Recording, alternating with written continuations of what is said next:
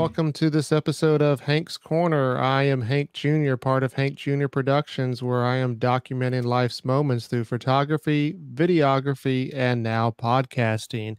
And lo and behold, I got a second guest on for the month out of Missouri. Today we have Mark Perkins on. Mark, how are you doing today? Great, Hank. Thanks for having me on, man. It's Uh, a pleasure.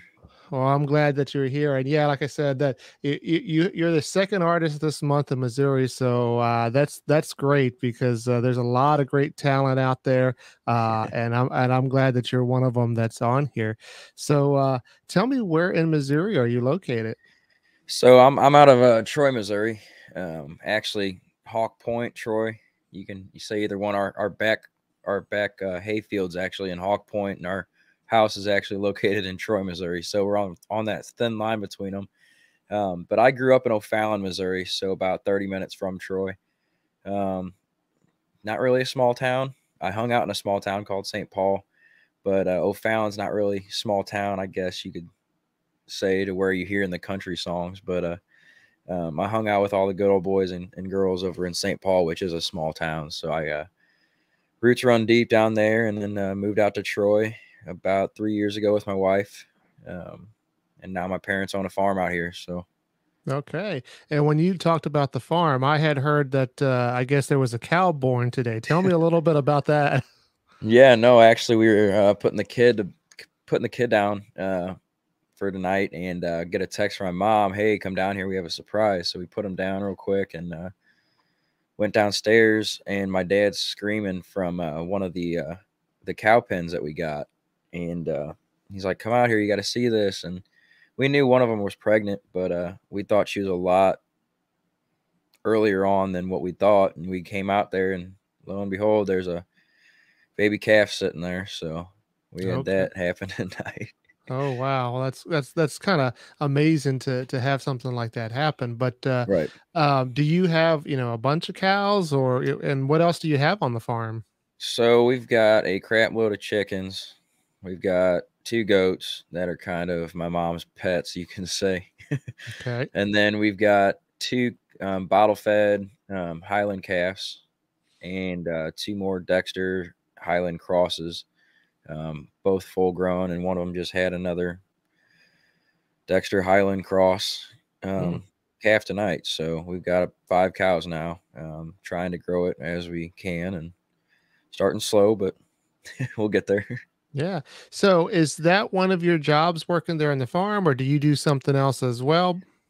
So I actually hang garage doors for a living, and Okay. then do music on the side. And the farm thing came.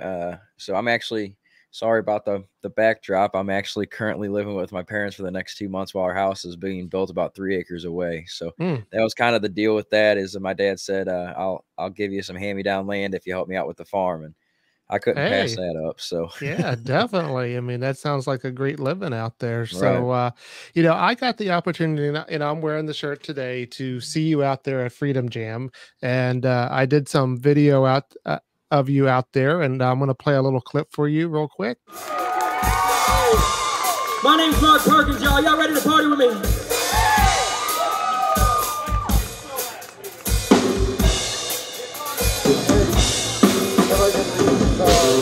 We got the old school country fans in the house. Taught me how to hurt real bad, cry myself to sleep. Show me how to sound shadow. Never let me down and die you. Ain't ever lie. Find out that your cry don't taste so sweet. And it's hard to get left. If feeling you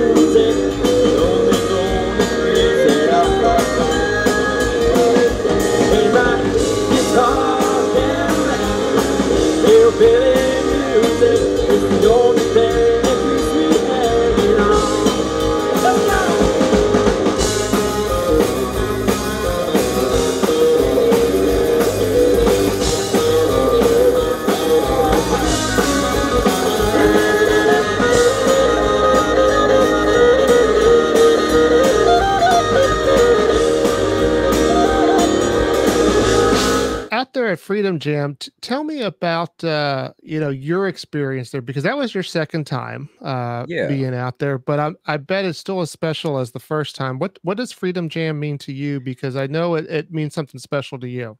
Yeah, Freedom Jam's awesome. Not only the camaraderie we get between all the artists that you get to meet there. I mean, I'm now writing and doing stuff with some of the artists from the first Freedom Jam we had back in 2019 or 2020, sorry, and then still collabing with some of the same artists and new ones from this year. I mean, we had another media company come down, and we're good friends with them. And I mean, one of the photographers, good friends with him still from the first Freedom Jam. But besides the camaraderie and stuff, I mean, what really hits home to me, being a National Guard member myself, is the bigger picture of Freedom Jam, and that is to be able to give back to veterans and first responders in need that are either injured or hurt in the line of duty or just need some support.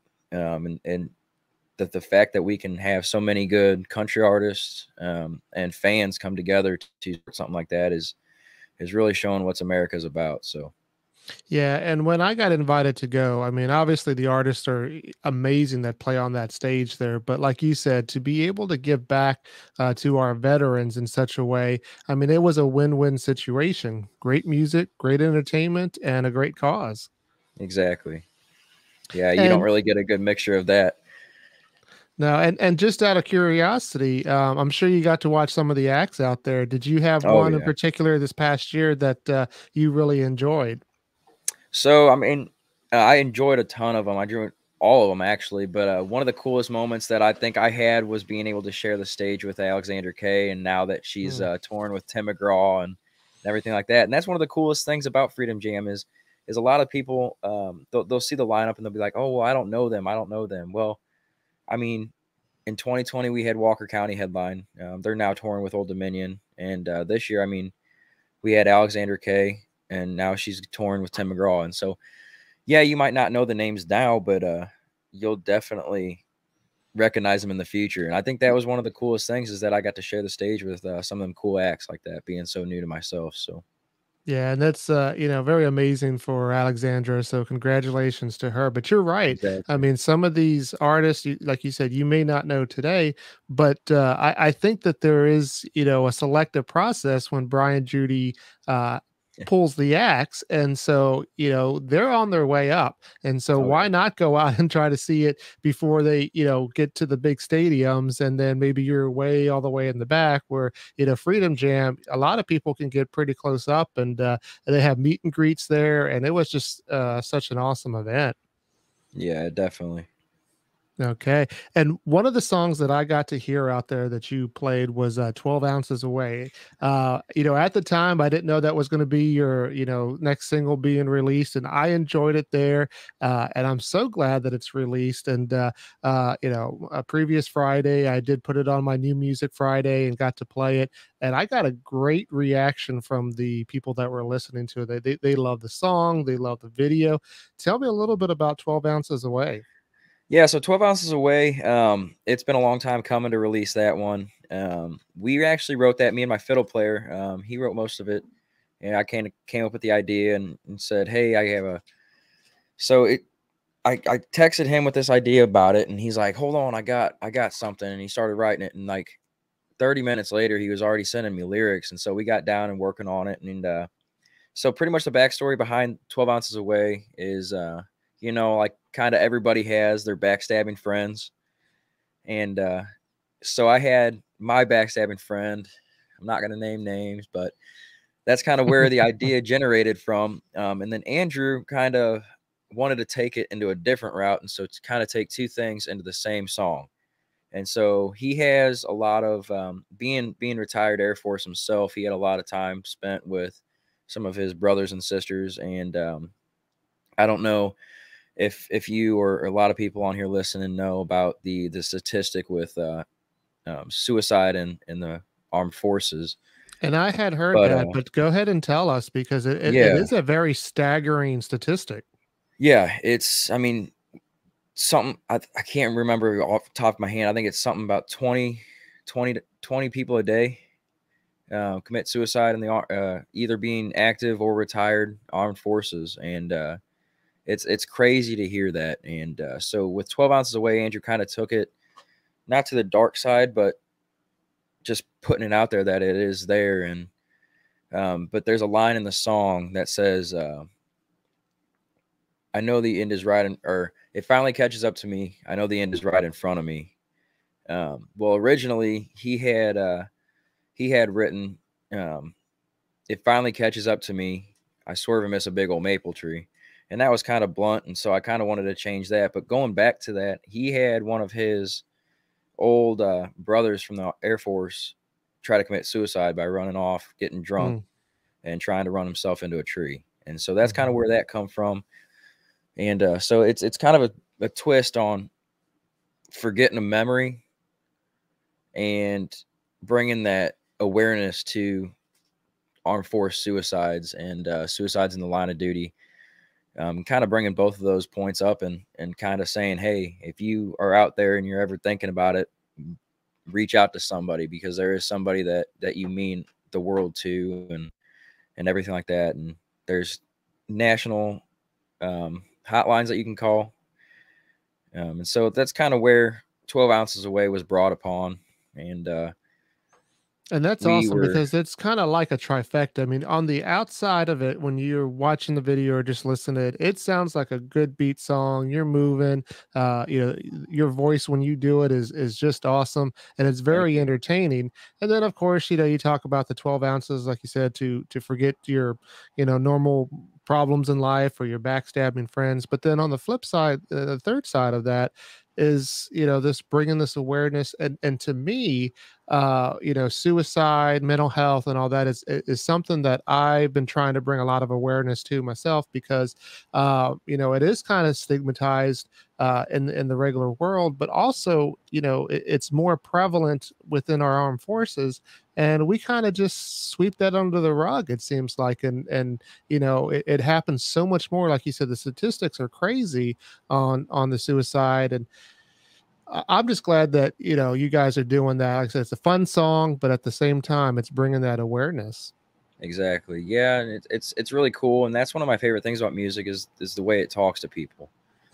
And so seeing somebody react off of that, I think Andrew actually texted me about 2 days ago and said that he had one of his buddies in the armed forces. He was a retired Marine who was in Afghanistan and sanctioned with one of the tank commands. And he texted Andrew, called Andrew, and said, hey, I just wanted to let you know I reached out to the suicide hotline tonight. I was about seconds away from ending my life. And what saved me was he actually, I guess, he pulled up our song and then listened to it. And so to hear that is amazing.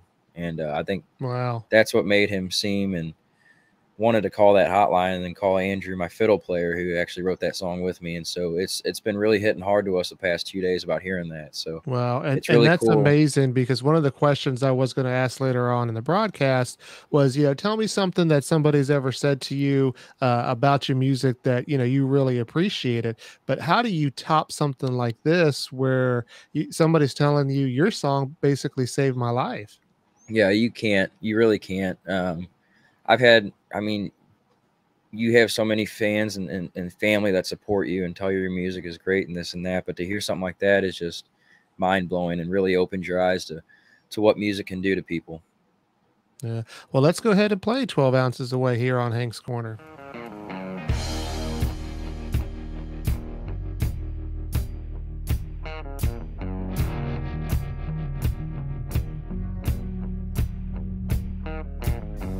Another betrayed memory, you were just pretending to be true.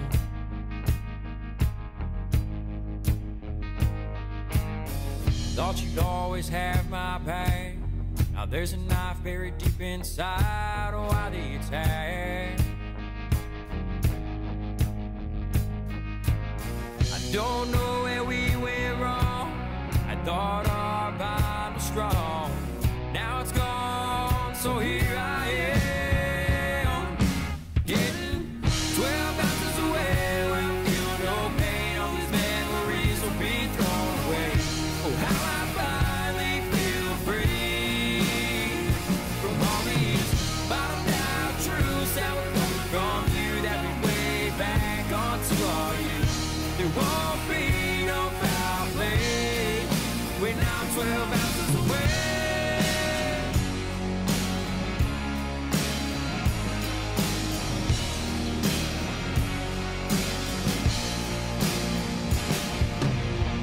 Another night out on the town. Time to paint it red all up and down. Knock 'em back like it's going out of style. This night is gonna last a long while.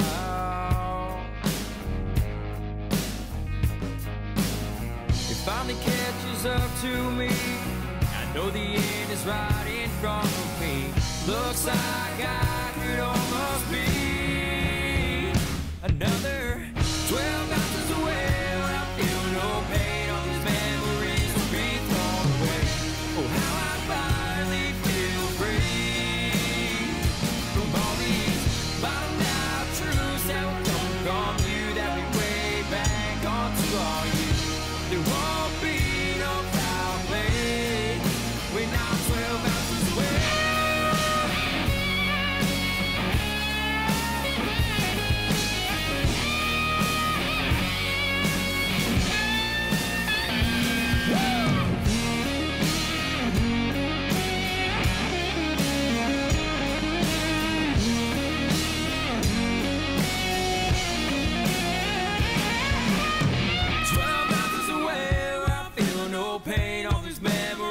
Be thrown away. Oh, how I finally feel free from all these bottomed out truths that were coming from you, that went way back onto all you. There won't be no foul play when I'm 12 ounces away. Oh, yeah. When I'm 12 ounces away.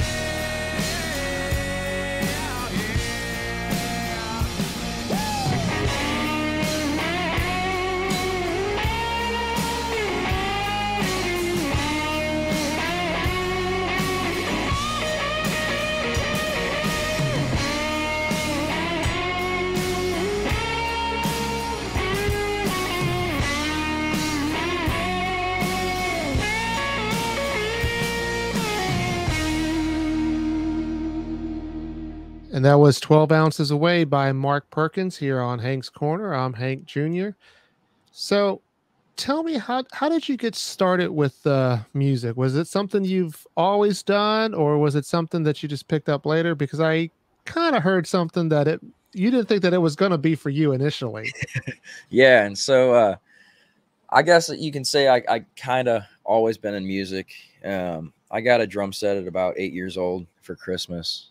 8 or 10, I can't really remember the age, but anyways, younger in life, I got a drum set for my parents for Christmas, and played the crap out of it. And I actually joined in middle school a rock band who performed at the good old talent show, and nothing really came of it. And then my parents got me a piano, and I started picking that up pretty easily, and loved the crap out of that. And they wanted to get me private lessons, and so we hired somebody to come to the house and give me lessons, and I was doing these competitions and recitals, and I was actually one blue ribbon away from winning a full ride scholarship to Washington University out here in St. Louis.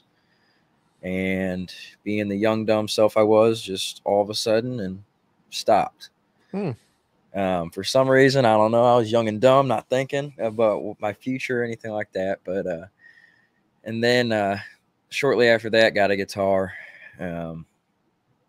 And probably like a lot of the stories you hear about people is they get really mad when they try to teach themselves how to play guitar. That's the same exact story you'll hear from me. I threw it under the bed and never thought twice about it until about 4 years ago. Well, no, it's 3 years ago now when I joined the military. I got it out. I was months away from leaving for basic, and I said, you know what? I pulled it out from under the bed, dusted it off, got it restrung, got the neck all tuned up right, and just started watching YouTube video after YouTube video. And finally, after that, I would never sing in front of anybody up until 3 years ago. Not my parents, not my wife, not my friends, nobody. It didn't matter who it was. I was too embarrassed to sing in front of you. I always sang in the car and in the shower, and was like, yeah, you know, I kind of got a good voice, but I would never sing in front of anybody. And why was that? Was that, you know, were you worried about the voice, or you just had a natural fear about, you know, kind of the public, like some people have trouble speaking in public. Was that it, Right. or was it more about your talent? I think it was just stage fright all over. I really didn't have any speech impediment or fright of speaking in front of people, but when it came to singing, I just didn't. I don't know what it was. I just didn't sing in front of anybody. I wouldn't because I was too embarrassed for some reason.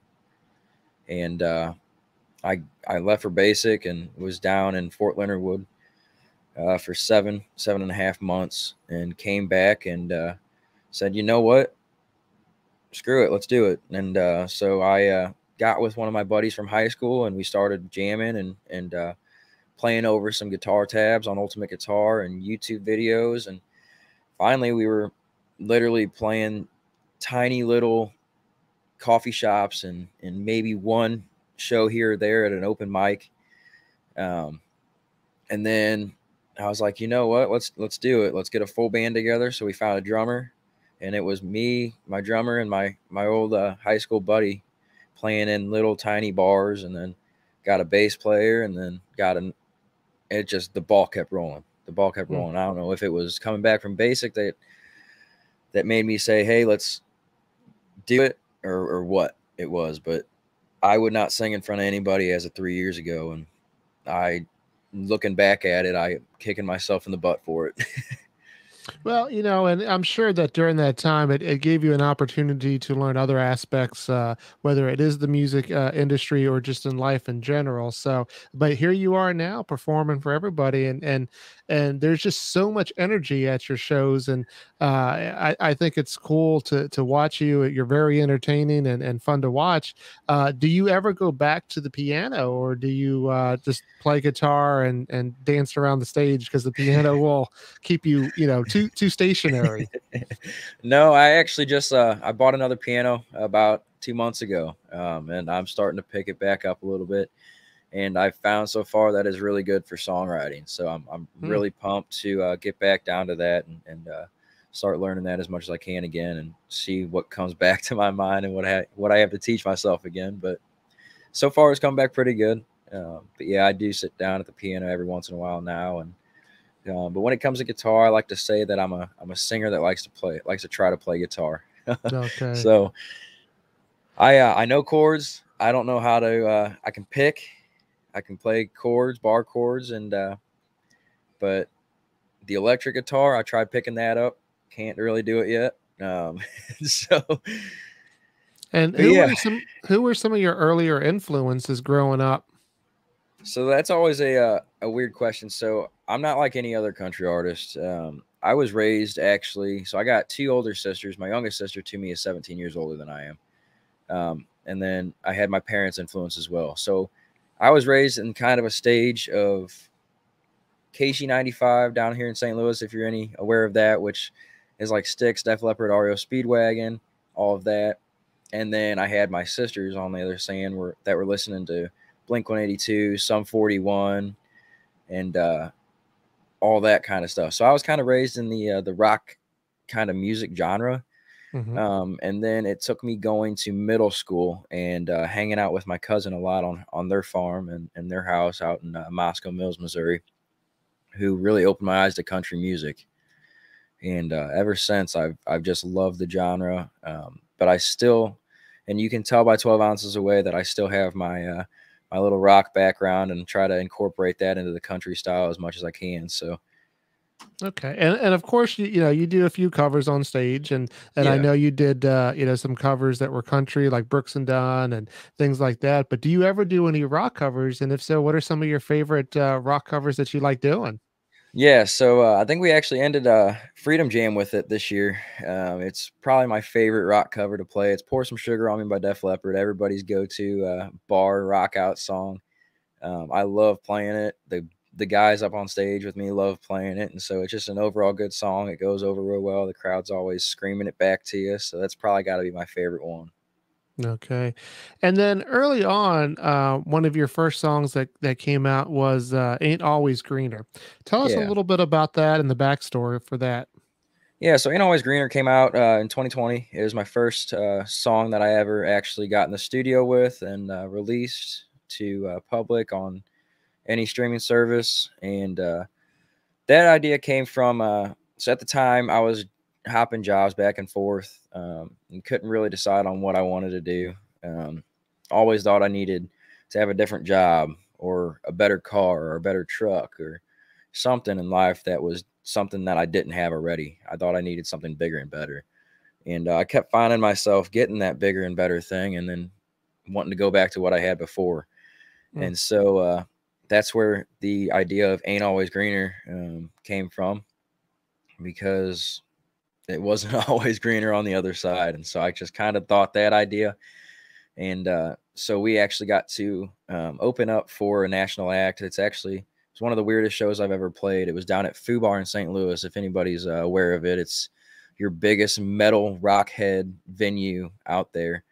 And they reached out to me and was like, hey, would you guys want to open up for a national act? And this was back in 2019, and we were just starting. We just formed a band, and we seen national act, and we were like, well, heck yeah, we want to do that. We want to open up for a national act. Why wouldn't we? And so we go there, and we are a country cover band at the time who is opening for nothing but deathcore and hardcore metal acts. And I was like blown away. I was like, we do not fit in here. And so that's where I met the headlining lead guitarist, Dustin Back. He's actually from Kentucky, and made me really feel at home because he was born and raised on country music. He was a good old country boy at heart. And he's like, dude, we click. Me and you click. We need to get together and we need to write. And I was like, heck yeah, let's do it. And so right after that, COVID hit, and we couldn't really, all the travel was shut down. So I couldn't go to Kentucky. He couldn't come to Missouri. So we were like, screw it, let's get on FaceTime. So we got on FaceTime, and I said, hey, I got this song idea called Ain't Always Greener. And he's like, that's awesome. Let's roll with it. And then about 30 minutes later, it was just one of those songs that kept rolling off the tongue. And you have some of those sometimes, but this one just really came, and it just kept flowing real easy. And so that's where Ain't Always Greener came from. And he was amazing enough to want to come down into the studio when we actually recorded that. So if you listen to that song, that lead guitar part and solo is all recorded by Dustin Back out of Kentucky, who was the lead guitarist for Reverend Jack. So, okay. Well, what a great story. So let's go ahead and play Ain't Always Greener here on Hank's Corner.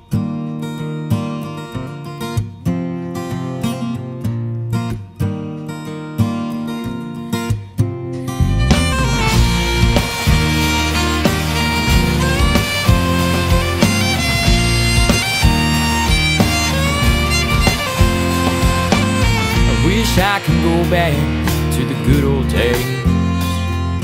Sweet tea sipping, guitar picking, that's the way that I was raised. Yeah, it's all the same, it don't ever change, that's the way it always seems. But your passion and your heart is where it needs to be. Yeah, ain't always greener on the other side. Life may be treacherous, but you take it all in stride. Don't let your pride keep desires inside. It's all inside your mind. Gotta take you one day at a time.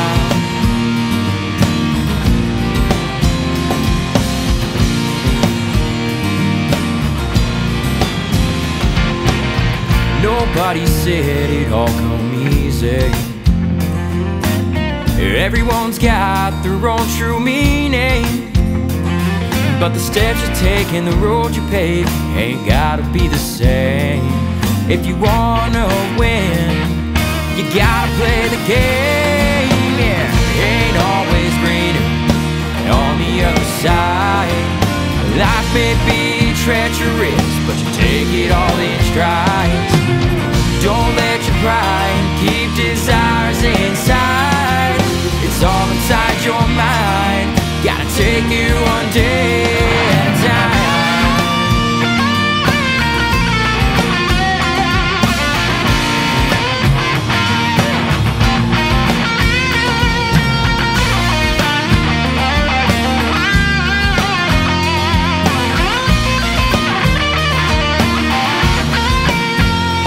So when the cards are down and you lay them out and you feel like giving in, Just remember where you come from and where it all began. Ain't always greener on the other side. Life may be treacherous, but you take it all in strides. Don't let your pride keep desires inside. It's all inside your mind. Gotta take it one day at a time. One day at a time. One day at a time. Oh.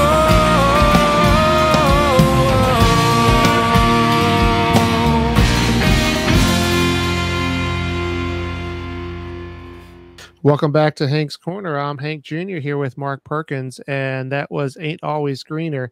And you told us a little story about, wanting something and then looking back and saying, well, that was actually probably better. And so obviously the saying, the grass isn't always greener on the other side. But there is a thin line between, wanting more because you want to succeed and you want to push yourself and grow. And so, here we are in 2022, brand new year. Tell me about, 2021 in your opinion first on how that went and what goals you have for 2022 that is going to push you to the next level. Yeah, so 2020 was pretty much a big year for me and my band, period.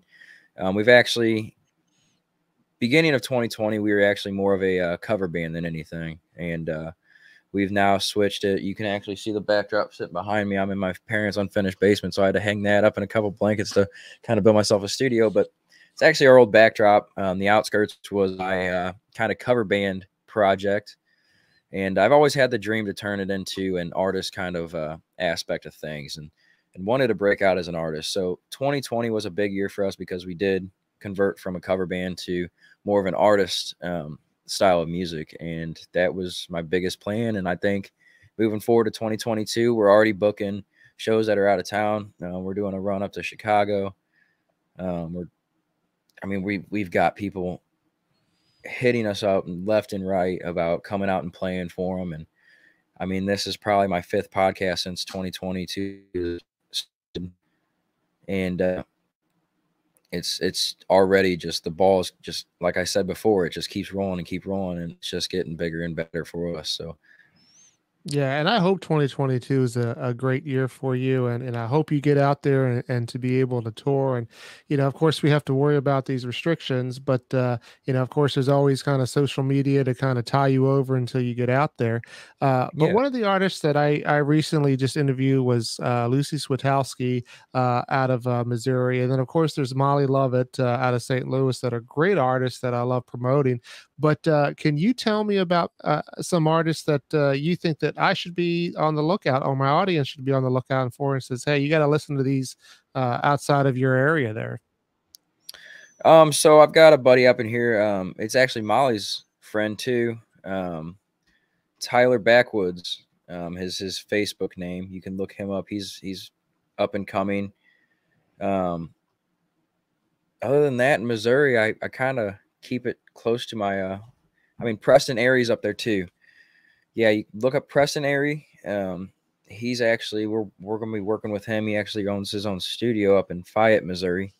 He's a really good guy. Andrew's gotten to sit in, my fiddle player's gotten to sit in with him on a couple studio sessions. And he's a really good dude. I love his style of music. Preston Airy's a really good guy to look out for coming out of Missouri as well. Okay. And that's what I love doing here on Hank's Corner. That's what this is about. It's just promoting artists. And like you said, one day they're starting out, but, tomorrow may be something that they hit it big. And, so I thank you, Mark, for, coming out and being a guest. If you ever come down to the Tampa, Florida area, would definitely love to come to see you play again. Maybe I'll be up there for another Freedom Jam and you'll be a third-time singer up there. But so you're more than welcome to be a guest anytime here on Hank's Corner. I appreciate that, Hank. Let's go.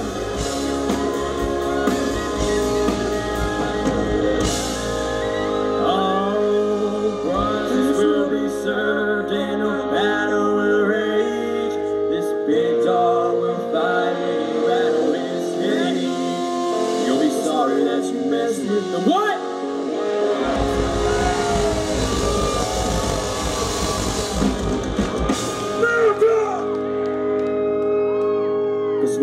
put a boot in your ass. It's the American way. Hey, Uncle Sam, put your name in the top of his list. And the Statue of Liberty started shaking a fist. And an eagle will fly, and it's gonna be hell when you hear Mother Freedom start ringing her bell.